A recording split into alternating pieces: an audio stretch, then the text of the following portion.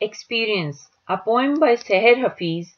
It captures the feelings of a young girl growing up in Pakistan in the 1980s. To whom shall I go? To whom shall I complain that the world has been unkind to me? A common suffering, I try to heal it in vain, to wear an armor and an image of glee. How shall I forget when I am a human, with human desires and human fears, a furious desire to share my pain, cry of pride when ego is humbled for peers, with constant failures and years of suffering.